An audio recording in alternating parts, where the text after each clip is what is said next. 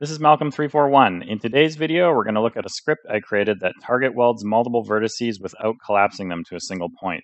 Maya doesn't offer a great solution for target welding multiple verts, and this can really speed things up, so let's check it out. So the main reason I created this tool is the Maya default target weld tool has a couple limitations that I don't like. So let's go up into Mesh Tools. I'm just going to tear this panel off here. And then you can find the target weld tool here. Click that and it enters the tool. And what you do is you select a vertex here, you click and you hold and you drag and it target welds it to the vert that you snap to. Now, what I don't like about this tool is it's really slow to use. Like, see how far you have to actually drag it? Like, you can drag all the way to here and nothing's happening. You have to go like almost right on the thing before the vert will actually snap over and do that. And I just find that really annoying. I find it really slow when I have to do a bunch of these things like one at a time. I also have another weird problem where a lot of the times I'll go to target weld a vert and it just won't weld for some reason. I don't know why. I haven't been able to figure out why that's happening. I couldn't repro it for this video, but it happens to me all the time. Super annoying. The other limitation of the tool is if you have multiple verts selected. So I'm just going to select these guys here. I'm going to go back into the tool. And if you wanted to target weld all of those, it's always going to go down to a single point. So if I target weld these, they all go to there. And sometimes I'll want to target weld like each one of these, and which means doing each one at a time, which is super slow and tedious. And then the worst part by far is that because you have to click and drag each point, you can't repeat last command because last command in the command queue is just entering the tool. So you can't just be like, weld the thing and then boom, just weld and weld and weld and weld and weld. So I wanted to fix all of those annoying features and make something that's easier to use and faster. So I created these two new buttons up here on the shelf, and it's called Weld to Closest and Weld to Target.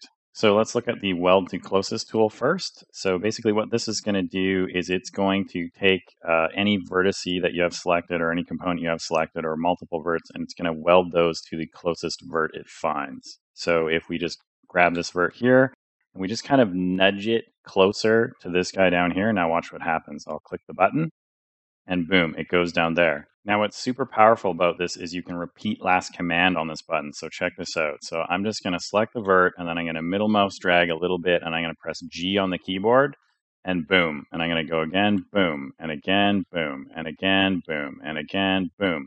Hey, maybe I want to go up here, boom. Want to go over here, boom. Want to go down here, boom, whatever. So this is like way faster. This is often what I'm going to do when I'm cleaning up like a low poly mesh or something, or just modeling in general.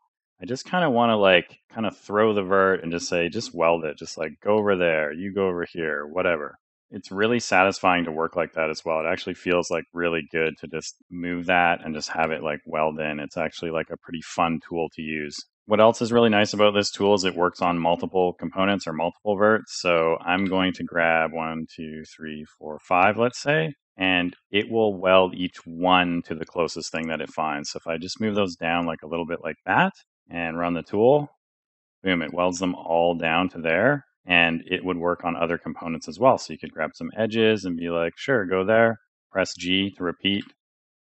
Boom, it all goes down to there. You could even do face, although I don't necessarily recommend this. What it's going to do with the different components is it's going to convert them to verts beforehand anyways. So with faces, it'll work. You just might get a weird result, right? Because you don't know where the closest vert is. So I don't know, sure, I'll just move it over there. We'll run the tool. And it just found some like random stuff or whatever. So it kind of depends on what your selection is. For accurate results, I would just always do it in vert mode. Whoops. Select some verts like this, want them to go up, press G, boom, they go up. Want to do one at a time, go like that, go like this. Want to do a whole ring, you can just double click, shift double click like that, move them down, and boom, there we go. So way faster than Maya's default target weld tool because you can repeat last command and just kind of like go around the mesh quickly. And you don't have to do that stupid drag thing where you're like, go there, go there, go there. You can actually just be like, boom, go there, go there, go there. So super cool. Okay, so next up we've got the Weld to Target. So this is like Maya's target weld tool, just a little bit better because I also need to occasionally weld like a collection of components all to a single point. And I still don't like using Maya's target weld to do that because I still think it's super buggy and slow. So this script works a little bit different than the first script. What you do with this one is you make your selection first. So let's say I want to weld these 4 vertices to somewhere. You select the 4, then you click the Weld to Target, click it, and then see down here it says select a target vertex to weld to. So then the next vert that you select, it's all going to weld to that. So let's say I want it to go to this corner guy here, click it, boom, welded instantly. And again, what's super cool is you can press G on the keyboard to repeat last command. So you can save way more time instead of having to drag the thing out every time. So watch this. Select these 6 and press G. And then it says select the target. And I want to go here. Boom. So you can do this, grab these guys, press G, go here, boom. Let's say these guys here, I want them to go here, G, boom. And then as well as what's really cool is this will work on components of all types as well. So let's say you want to do a bunch of faces. This is where you can do like groups of faces and actually make it accurate. So with this tool, when you select a bunch of faces like this, and then you click the Weld to Target button, it's going to show you what the vertices are that it's then going to move. And it's going to say, oh, you want to move these verts to where? Go there. Boom. And it's also going to leave you in the correct selection mode. So this can be really handy because you can go face, face, face, face, weld to target. I want to go there, and then go face, face, face, face, press G, weld to target. I want to go there.